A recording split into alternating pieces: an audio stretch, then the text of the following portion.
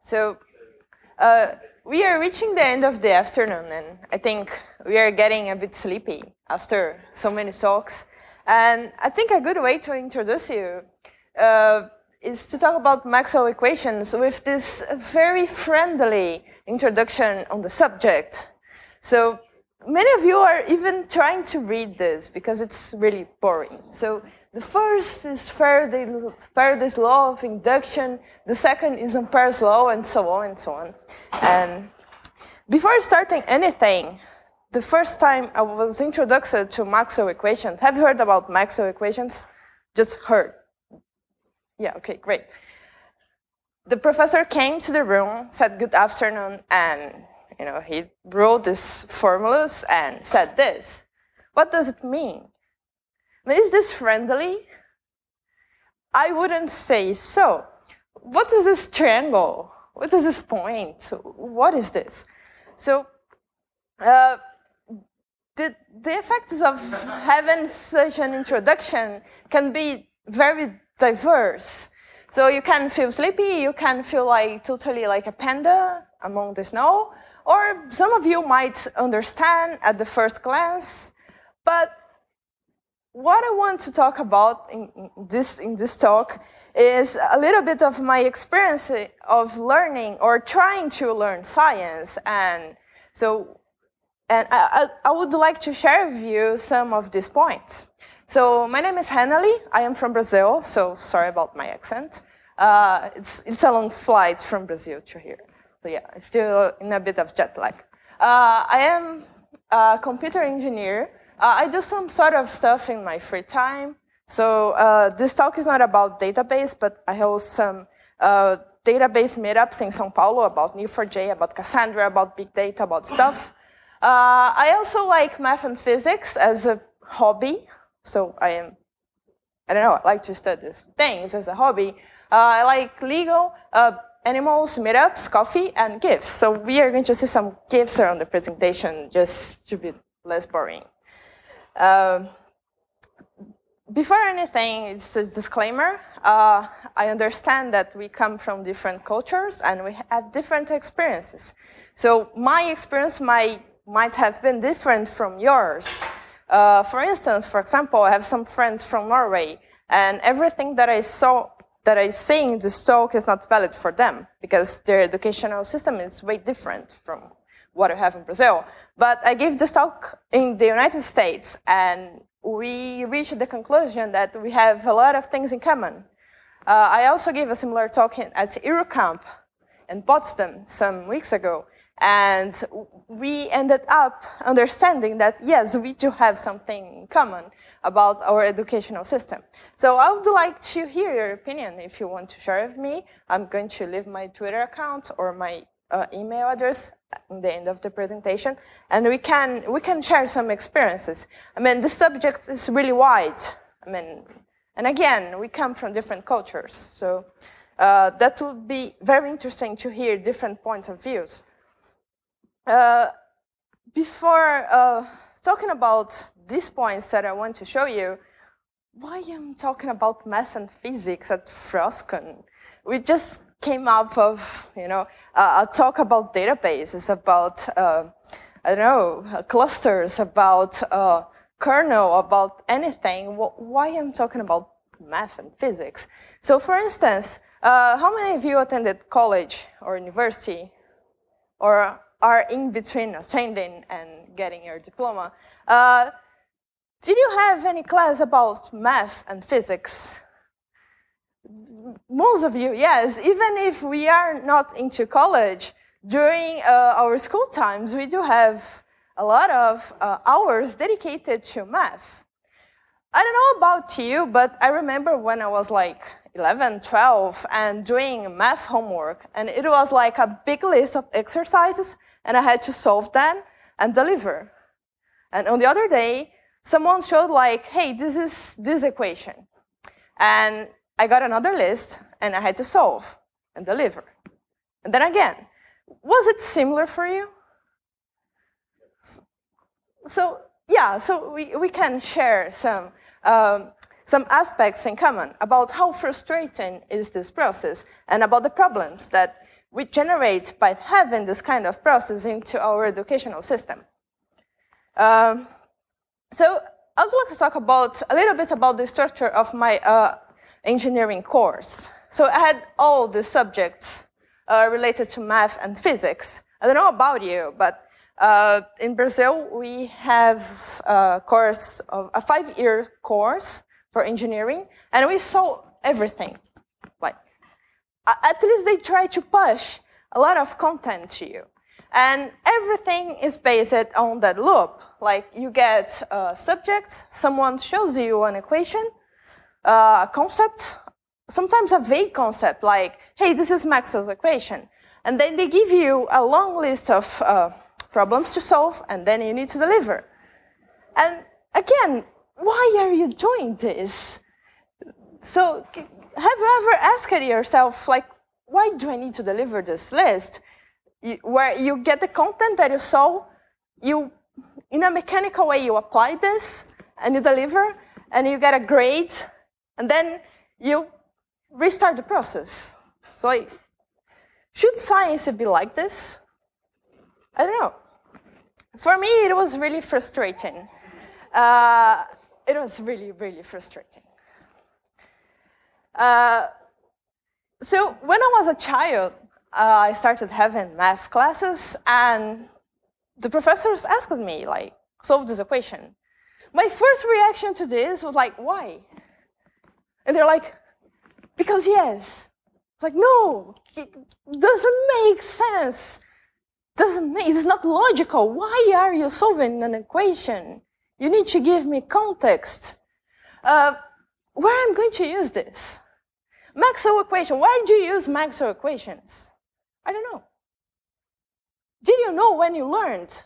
Did someone told you, hey, you are going to use this to understand fiber networks? People didn't tell me. I was totally frustrated. What was that triangle in the middle of the equation? What is this? Who was the person who came up with this idea of the triangle in the middle of the equation? I mean, how come? I don't know about you, but I was really frustrated. I had all these questions, and usually when the professors came to show me a new concept, they didn't tell me these things. So I was accumulating frustration. That's bad.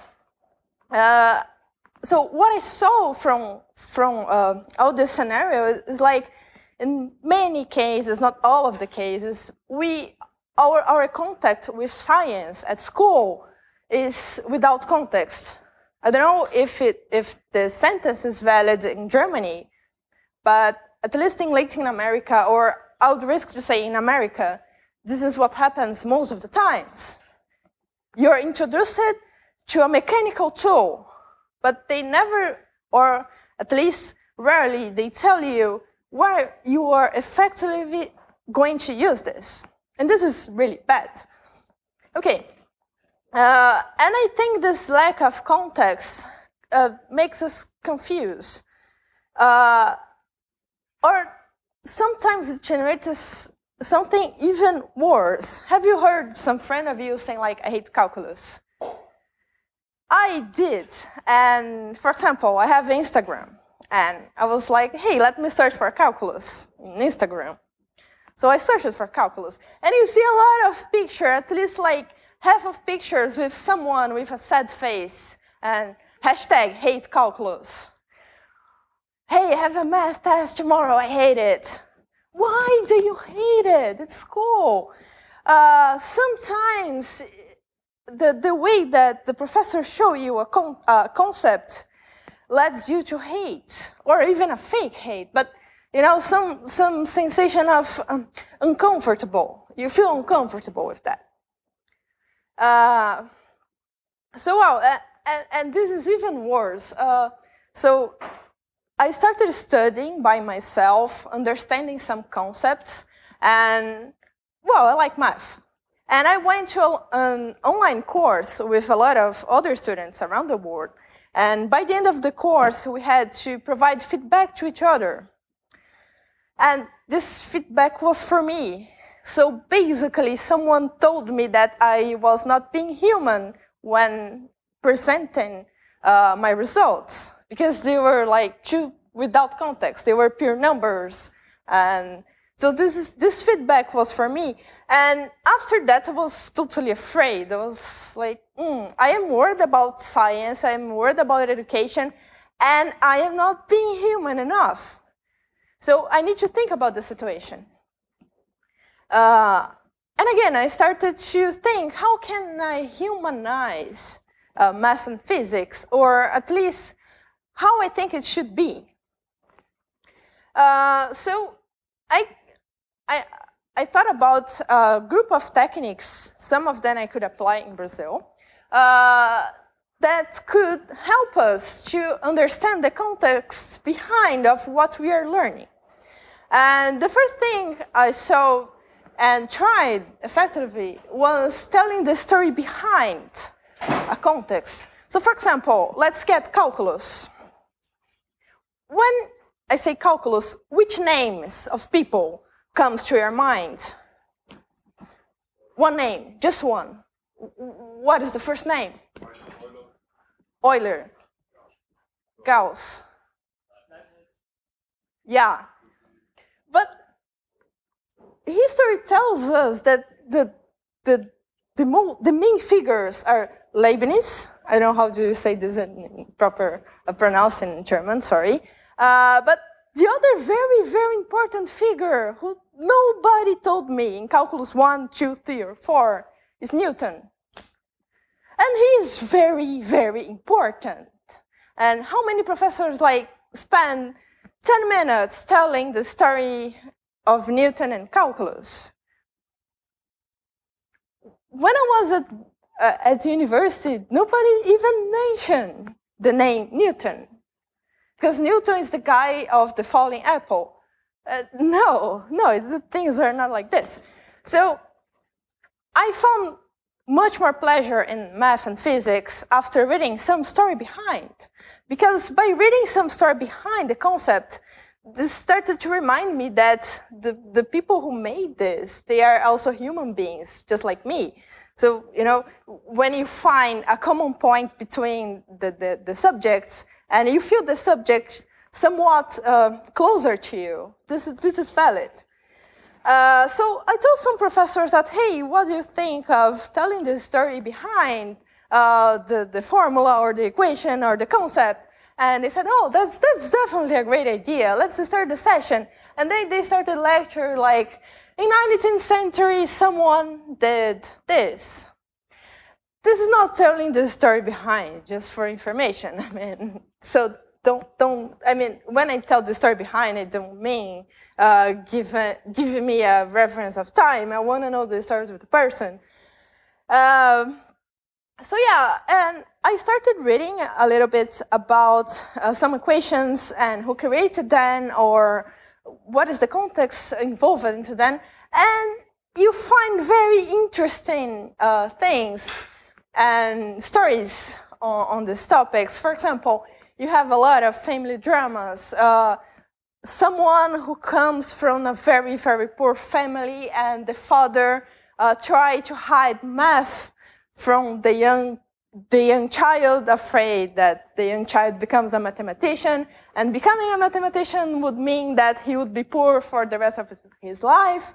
And then you have stories like this. So fathers trying to hide all the math books from the kids, and then the kids started developing the math by yourself, and it's really beautiful. You have also, I'm going to talk about the deaths later, but it's also interesting. But you have like totally random facts. So you have some people during the 16-something who created the first portable calculator. And that's super cool. I mean, you can imagine a portable calculator by 16-something. And there are people who try to make this.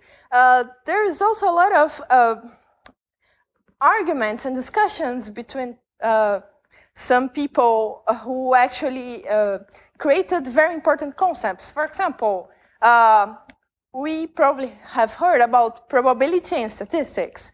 So there's a great name behind this, and this guy is Girolamo Cardano.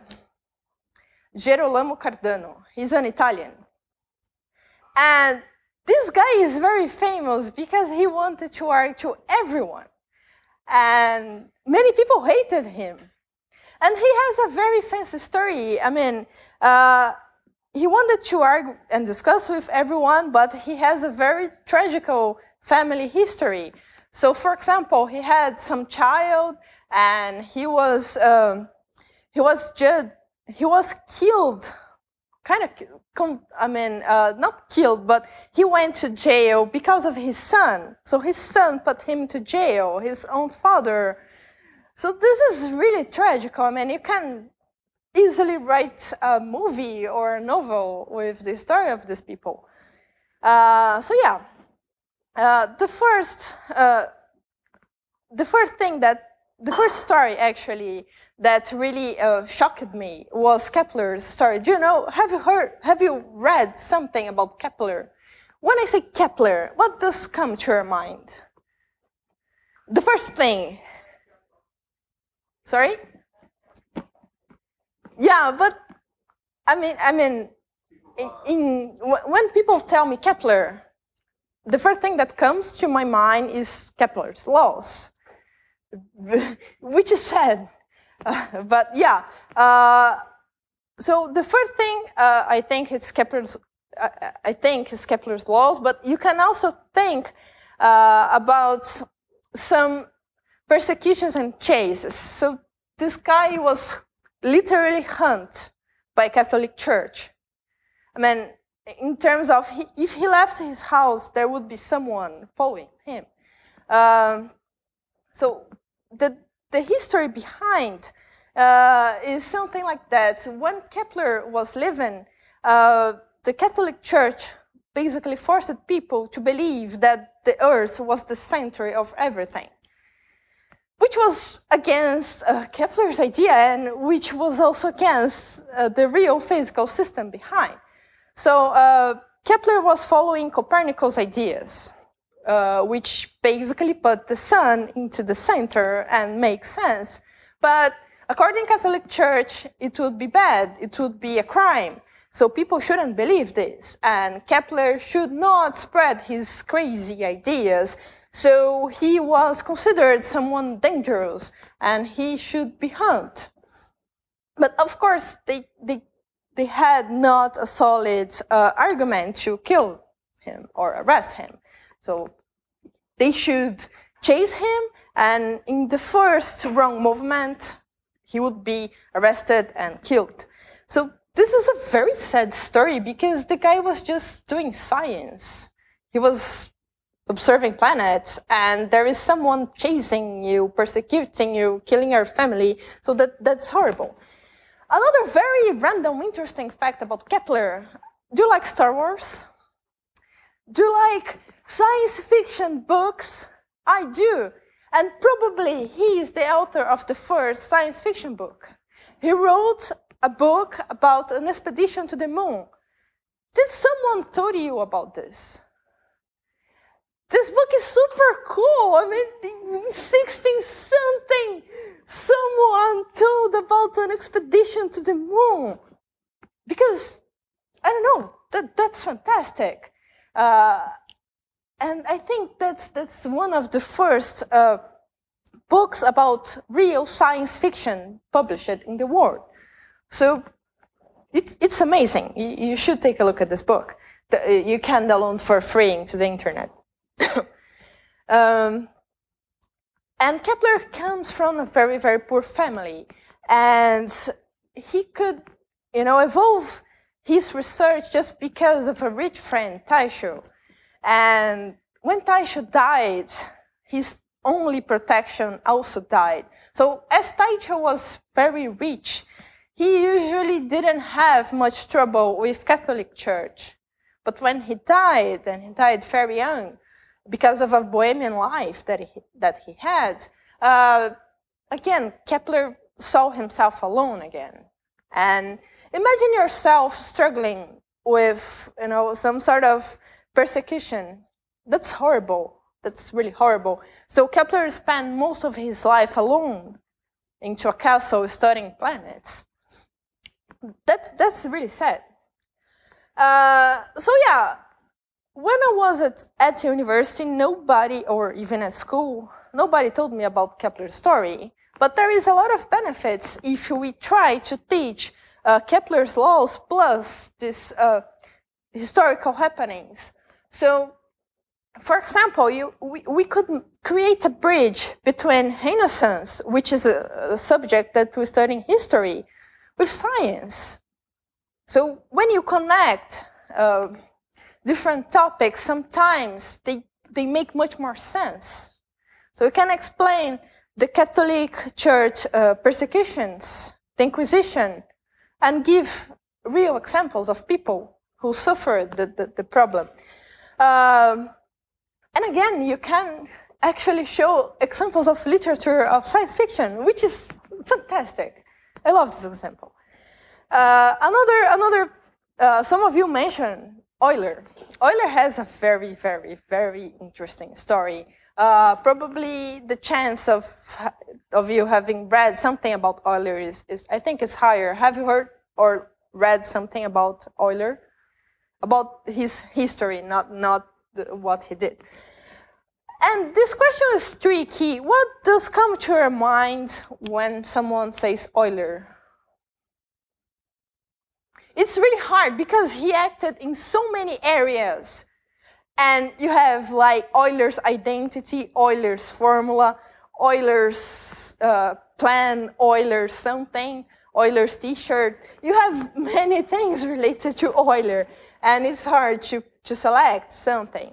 For you, I don't know if you know about this, but when Euler died, he had written so many things that the publishers is still publishing very new and fresh content after 50 years of his death. It is a lot of things. And not because they couldn't find the new content, because they didn't have space or they hadn't understood the meaning of the paper. So Euler was a person who wrote a lot of things. And that's very interesting. And Euler has a very inclusive fact. He got blind. And even blind, he was still doing math. So when I read this, I think I was like 14 or something. I was shocked because I was thinking like, I can't do math with both eyes. He can make it blind. So he became a life example for me. That was very something, it was a motivation. Another interesting thing about Euler, which I started studying just because of reading his life story, was mental calculation techniques. Have you heard something about this? Which is very interesting. You can find yourself, solving, multiplications, divisions, in a very efficient way more efficient than solving into the paper and pencil. And again, Euler was very well known by his ability to solve some sort of crazy equations mentally.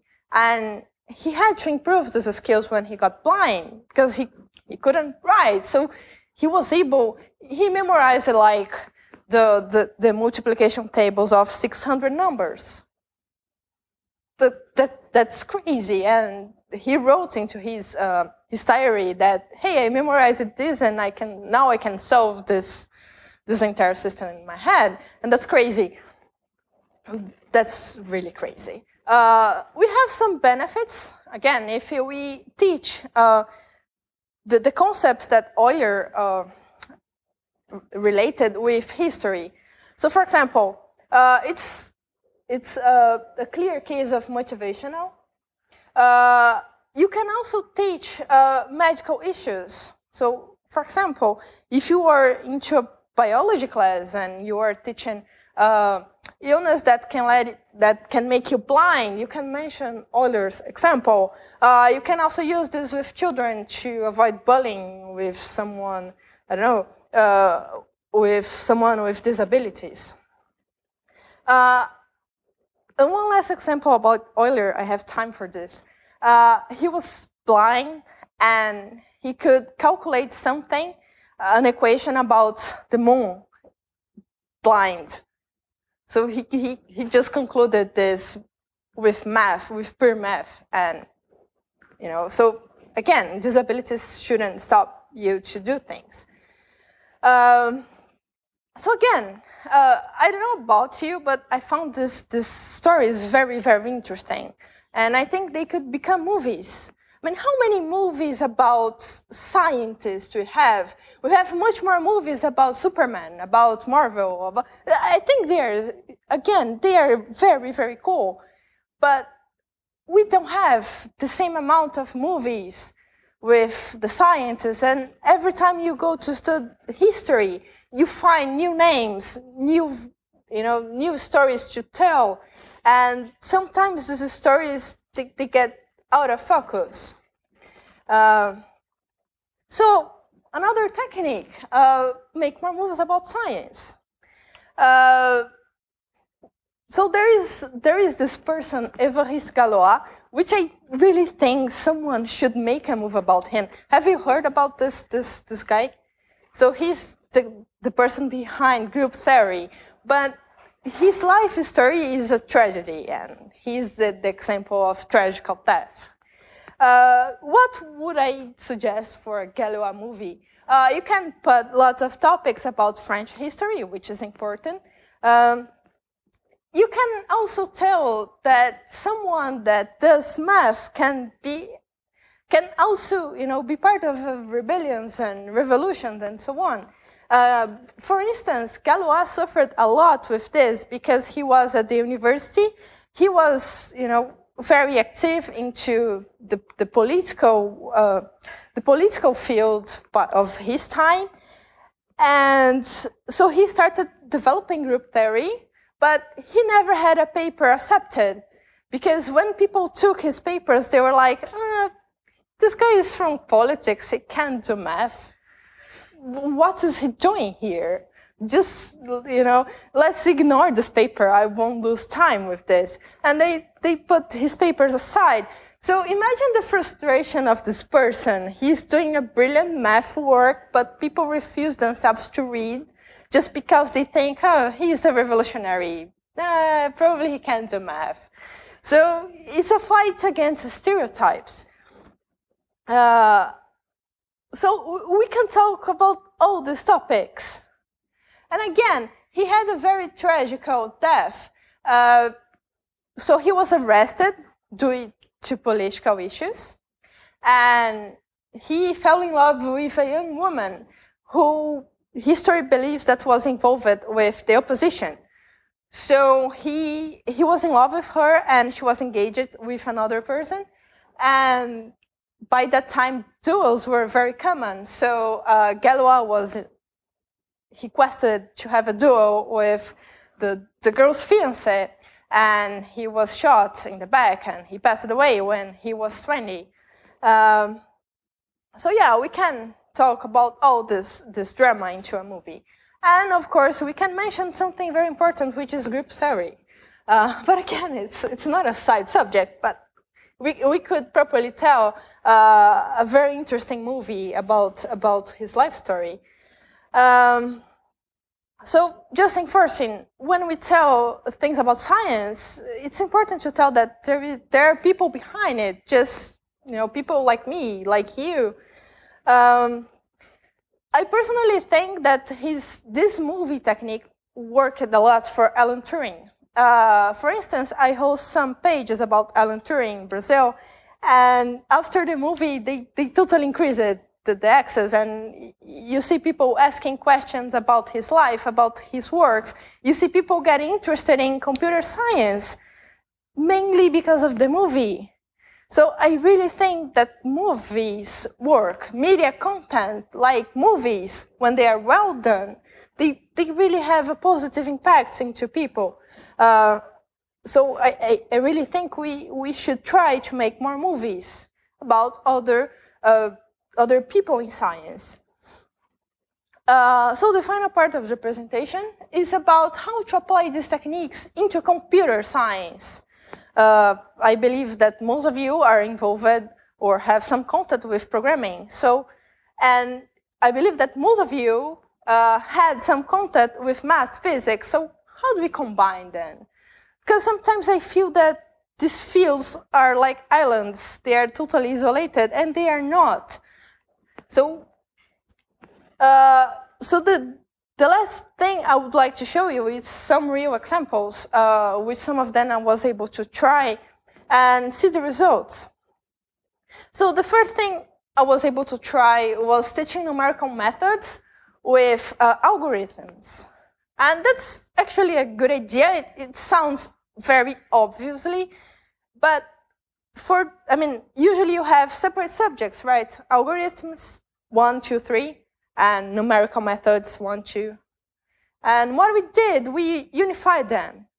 So we literally had the subject, algorithms and numerical methods. Sounds cool. And when I was like in my first years of university, I was way more motivated to the algorithms class than the numerical methods class. I wanted to write code and see and compile things and make things happen. And so I had a test of algorithms and data structures and a test of numerical methods. So I probably would dedicate 5 hours to study one subject and 1 hour to the other, which is maybe it's not fair, but it's related to interests.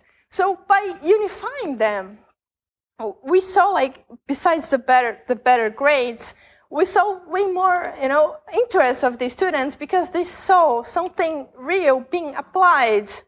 So they had to build an efficient algorithm to the numerical method works. So they had, the perspective is different. I don't know if, again, we come from different cultures, but in Brazil it's not that common. We usually have separate subjects. And by unifying them, we saw very positive results. And again, one thing that I asked the professors to do was like, hey, can you please tell the story behind this numerical method? Who created this? Why the person did this?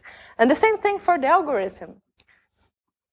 Another very interesting unification that we tried was like teaching UI and UX with statistics. So how many of you work with front-end? So few of you work with front-end, but some things that we usually need to provide is A/B tests. And we need to evaluate these A/B tests, or we need to collect data from our users and analyze them. What do you do with this data? How do I know if this button is into the right position? Does the user feel comfortable with this button? And you need to collect this data and analyze it. And again, analyzing this data that you collect from A/B tests is purely statistics. So yeah, we also saw very positive results from this. So what we saw here, we saw very stimulated students in the positive way.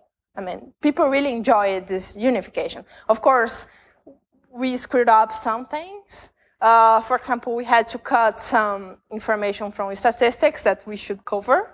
But again, the unification caused a very positive impact.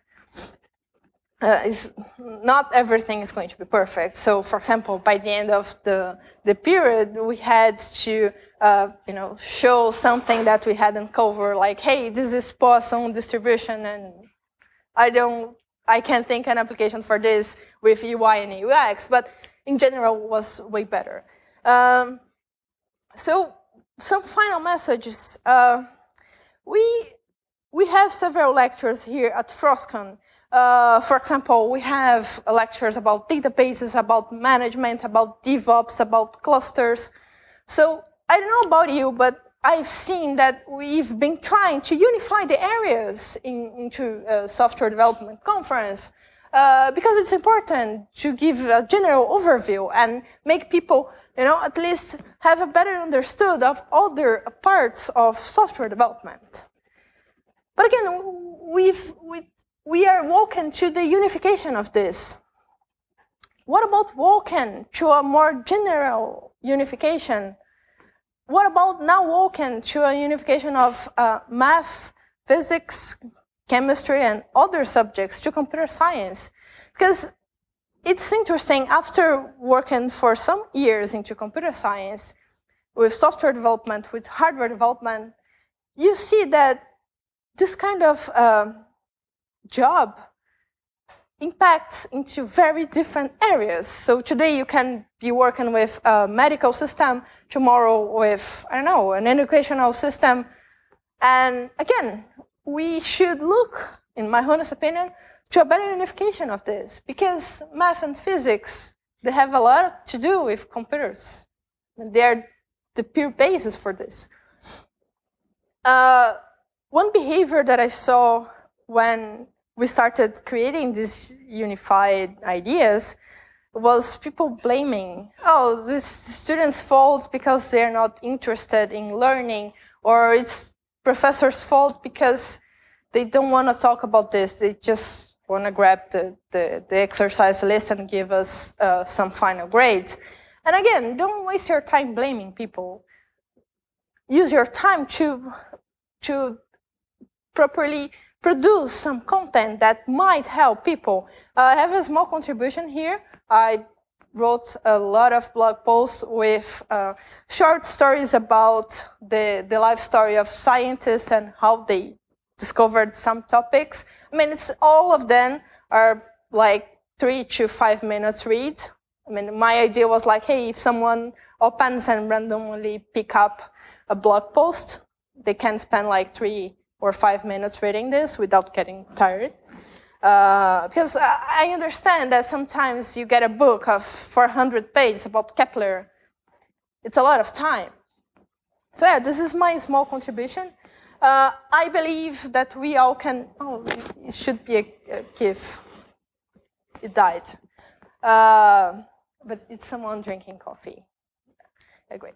I believe that all of us, we can have a better relationship with math and physics. For instance, after I do have time. For instance, I've been doing math for pure hobby, and that's very interesting because I started studying group theory, category theory, and it made me a person way more creative.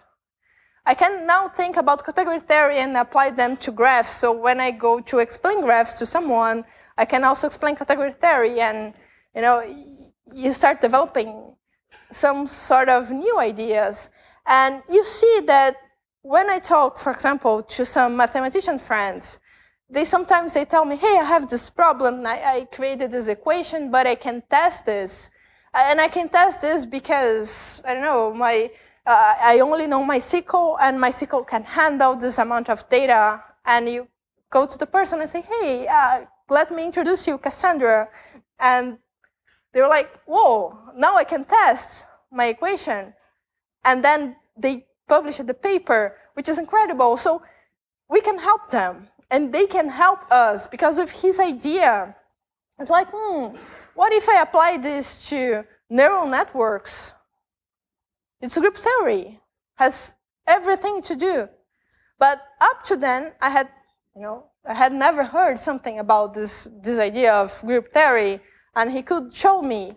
So yeah, we can, exchange knowledge. And sometimes I felt totally blind when developing just websites, because I couldn't feel that I was in the edge. So what are the challenges that we are actually trying to create, to write papers, what we have a limit for computers. What to have, above this? what we don't know. And I believe that people from math, people from physics, people from chemistry, we need to work together because we can see proper solutions for this when we are working together. Because I don't have the knowledge that a mathematician has, but sometimes I have a solution that he or she needs, and vice versa. I don't know if it's already happened to you, but happens to me very often. So we should, in my honest opinion, interact more. And how can we interact more? I've been trying to get some mathematicians, physicians, and so on to computer science conference, just like FrOSCon, just like the conference that we have in Brazil.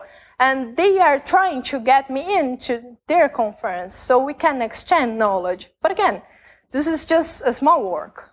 So to summarize all my ideas, I think that we should maybe work together and maybe, spend some time into the borderline, the edge of the problems that we have in computer science, and grab their help and help them with their problems, because probably we have a good role to execute on that. And that's it. Thank you.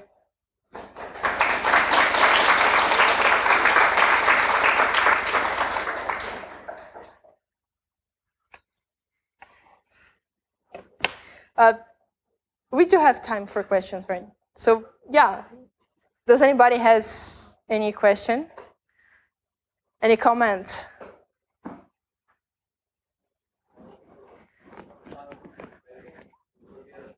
I think.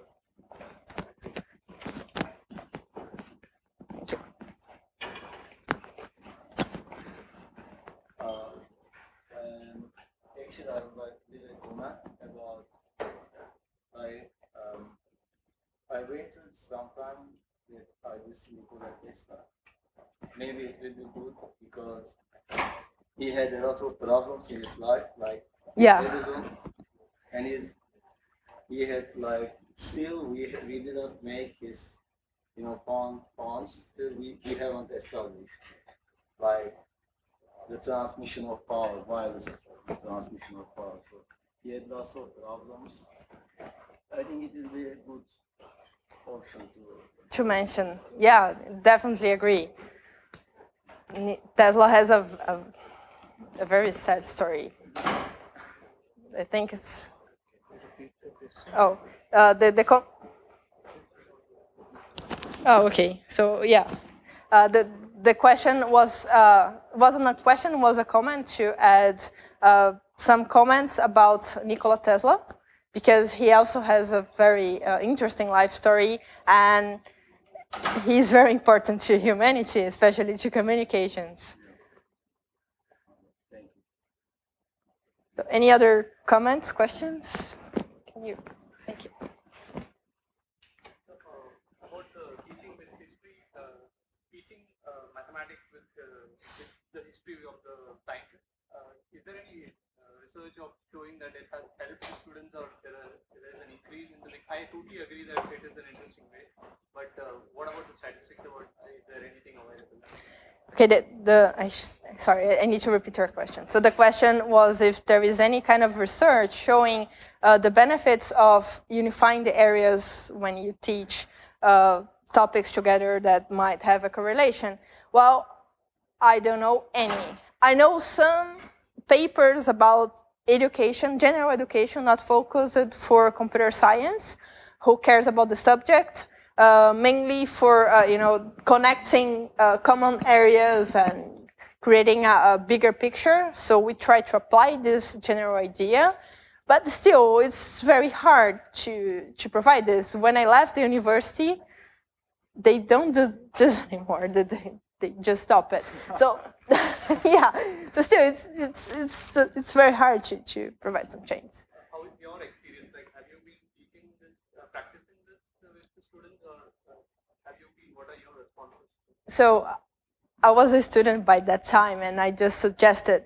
So I did some sort of mentoring I don't know if it's a proper word. I just went throwing ideas, and we had some professors who, they agreed.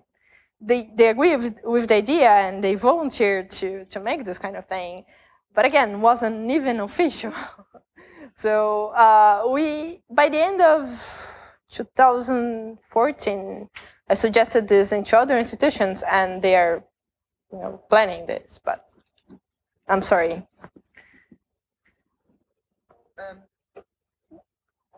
It's not working. So, just a comment. I'm a teacher in math and physics, and I don't have time to do this with every equation. I have I do this in physics.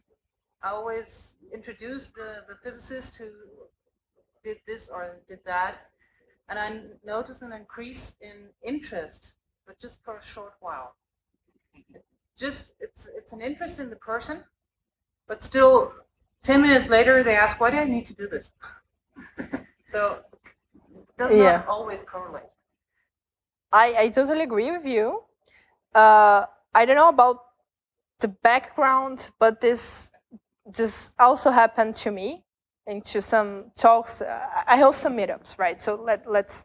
It's not a formal lecture. I don't have grades or nothing, but I have meetups. And for the first 10 minutes, it works, and then the person gets aware, start tweeting. So what I saw is that first we have a deeper educational problem. The person's not used to this.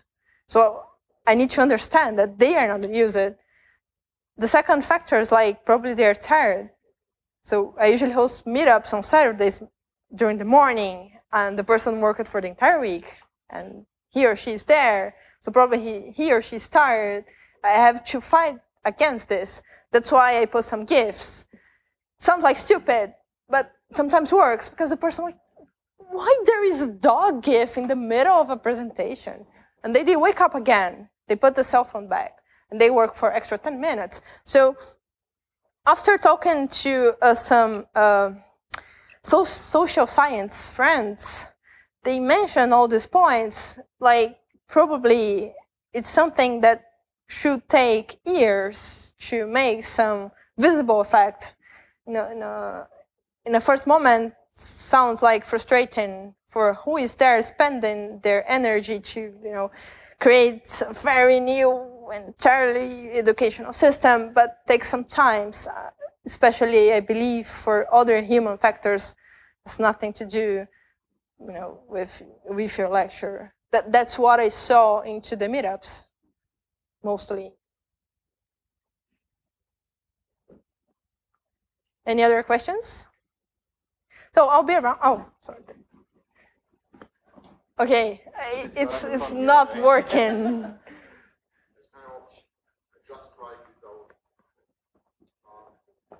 It's not working, but I can cross the.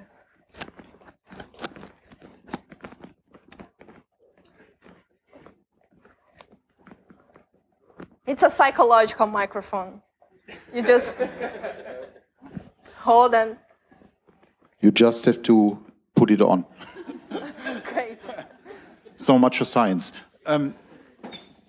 What I did want to ask is, and I may use some harsh words, but do you really think that turning Turing's life in a sort of soap opera is really serving science? I don't think that.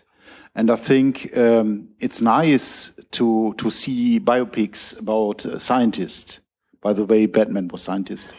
But to evoke interest in pupils and students, you must present the science in a sort that they can use in their life with their problems. And if they have such problems, then it's a task of the teacher to create projects and so that they can use it. That's my opinion. And you addressed it, but you laid a more more weight on the dramatic part, and that's not my thing.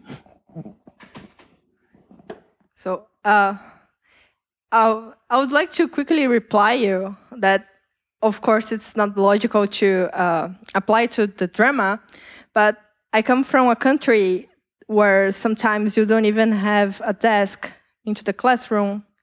So I can provide, equipment for creating an experiment. It would be super cool, but the children sometimes they don't have a place to sit. They need to sit on the floor. So sometimes you have a lack of resource, and sometimes you need to tell the story that, hey, there were some people who had a horrible situation, just like you do, just like we do, and let's keep moving. So I totally agree that when you have the chance, you need to show something practical. For example, one thing that I've tried once was like teaching electricity and showing some experiments related to light, because we had light in the room, which is basic, but we could show. So like again, when you do have something to use, as the professor mentioned, like she gives real examples into physics class. Sometimes it's easy, but what you do when first you don't have any sort of basic resource, just like a task, and what you do when, this is just for thinking, what you do when the thing is really, really abstract.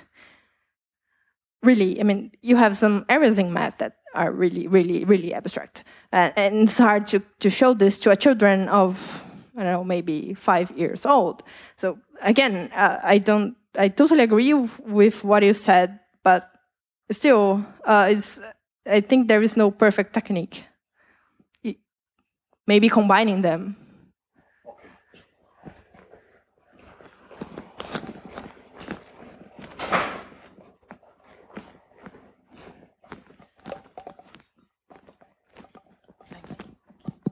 I just want to reply to that, because I'm right now at the moment, I teach eighth graders, and they want to know, why do I have to learn linear equations?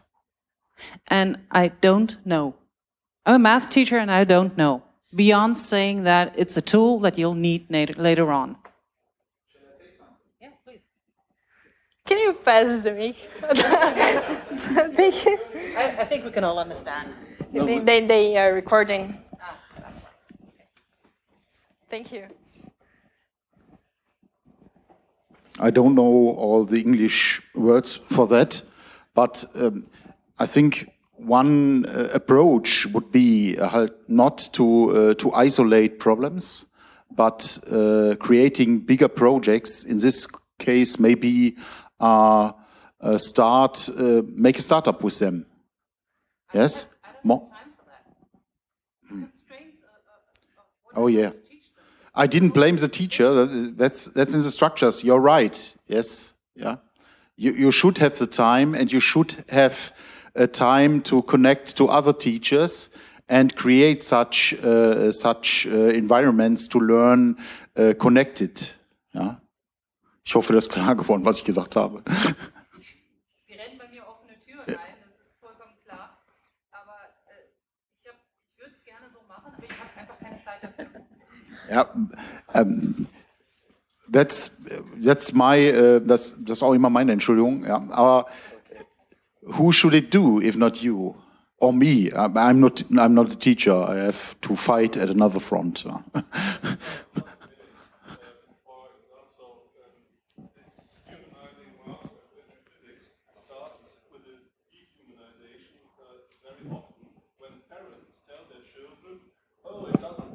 If you don't understand math, I hated math as well. Without any comment what the reason was, the teacher was bad, or what the questions are, and that's no good start.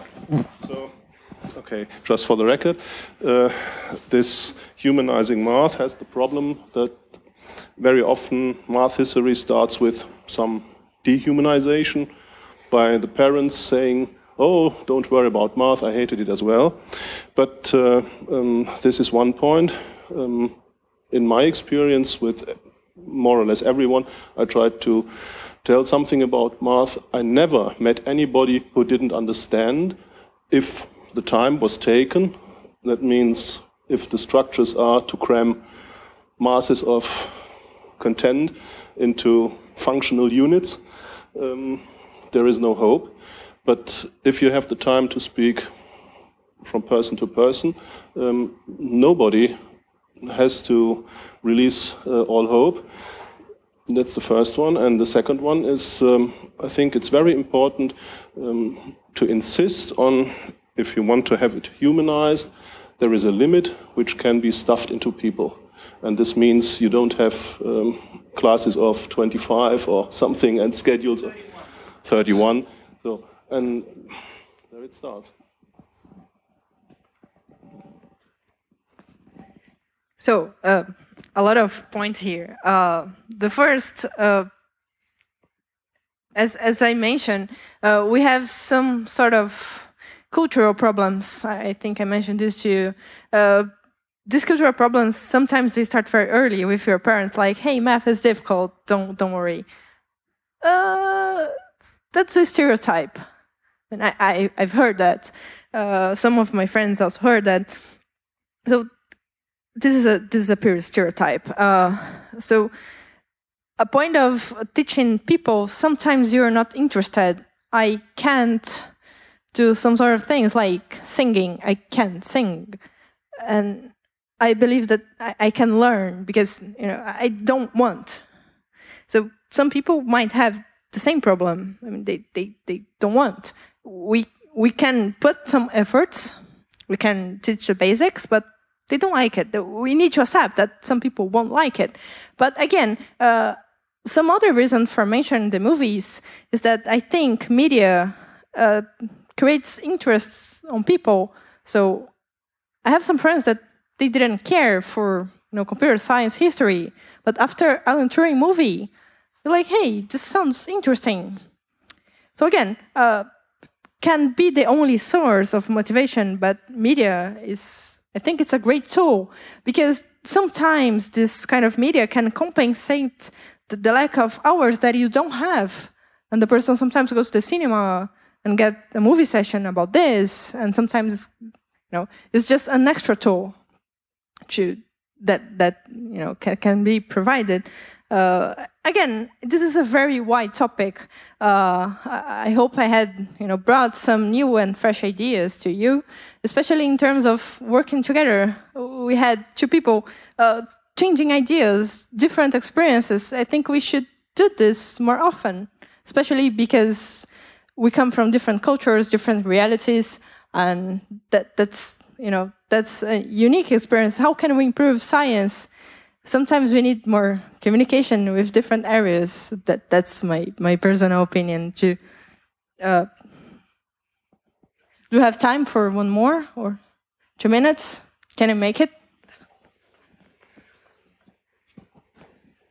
Actually, I think we forget the point we are in the digital communication world. So if we use the social media some kind of LinkedIn or Facebook or some kind website for the student, so the people they can increase their knowledge and they can share the knowledge about science as well. If we join the university or the school for that, so we can have extra work outside the university time. So I think with these social media, which have some kind of applied mathematics, something which increase the thinking of the student, give some kind of problem, and those people who can solve it, you give a prize for them. So I think this also could help more for this, which we called it some kind of distance education. If we involve the school for that, I think this will be very, very helpful. Yeah. Okay. So thank you so much. We ran out of time. Hope you have enjoyed.